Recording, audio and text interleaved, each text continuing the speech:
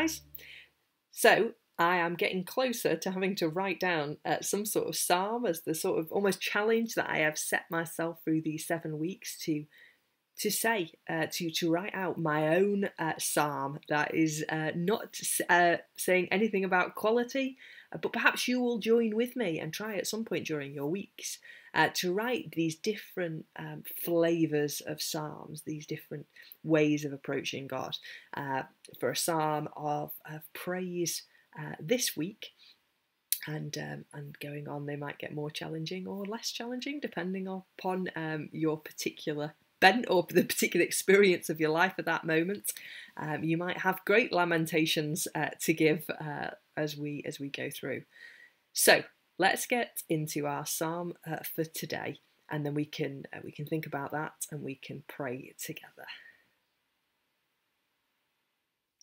Psalm 145 from the New Revised Standard Version. I will extol you, my God and King, and bless your name forever and ever. Every day I will bless you and praise your name forever and ever. Great is the Lord and greatly to be praised. His greatness is unsearchable. One generation shall laud your works to another, and shall declare your mighty acts. On the glorious splendour of your majesty, and on your wondrous works I will meditate. The might of your awesome deeds shall be proclaimed, and I will declare your greatness. They shall celebrate the fame of your abundant goodness, and shall sing aloud of your righteousness. The Lord is gracious and merciful, slow to anger and abounding in steadfast love. The Lord is good to all, and his compassion is over all that he has made. All your works shall give thanks to you, O Lord, and all your faithfulness shall bless you. They shall speak of the glory of your kingdom and tell of your power, to make known to all your people your mighty deeds and the glorious splendour of your kingdom. Your kingdom is an everlasting kingdom, and your dominion endures throughout all generations. The Lord is faithful in all his words and gracious in all his deeds. The Lord upholds all who are falling and raises up all who are bowed down. The eyes of all look to you, and you give them their food in due season. You open your hand, satisfying the desire of every living thing. The Lord is just in all his ways and kind in all his doings. The Lord is near to all who call on him, to all who call on him in truth. He fulfills the desires of all who fear him.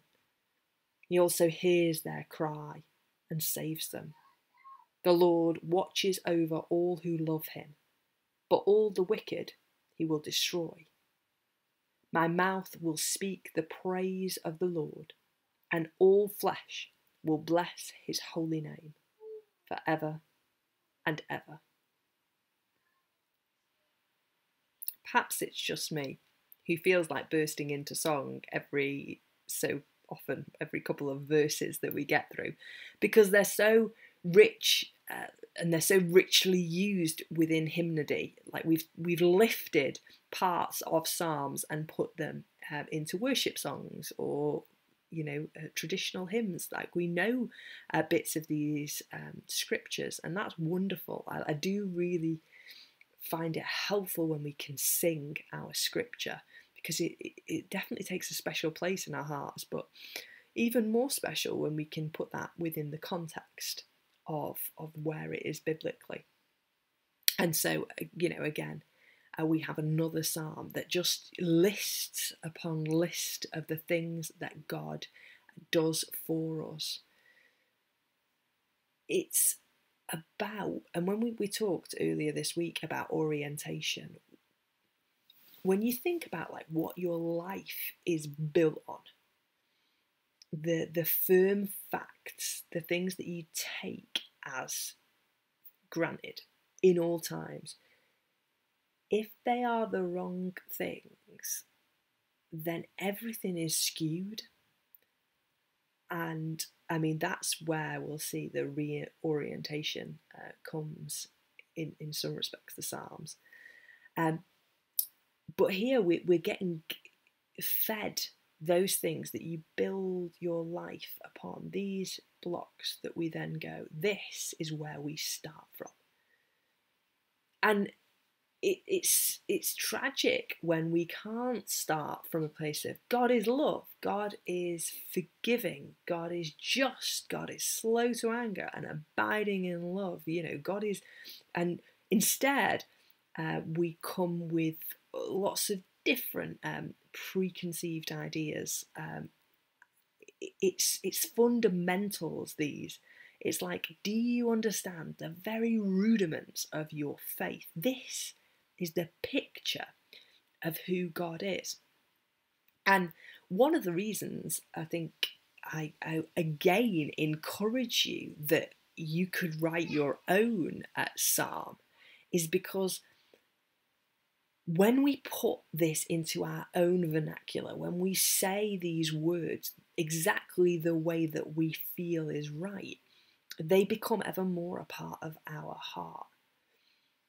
Yeah, I encourage people, and if you've ever been in a small group with me in person, then I will always encourage us to pray out loud for the person usually next to us, so that we know roughly what they want and we know what's needing to be said. But practicing praying out loud, because as you speak out loud, you're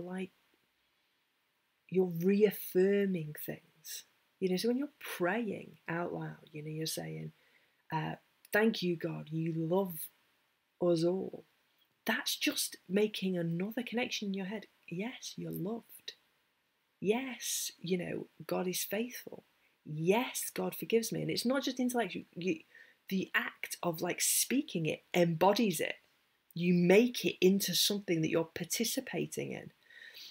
So that's another encouragement, another gentle encouragement, gentle nod and prod, to write maybe some of this down or to speak this out, because as much as I'm grateful that you come and listen to me and that you pray with me at the end, if you have that moment where you can add your own prayer, you can make space to say things. I really do find that is invaluable and transformative.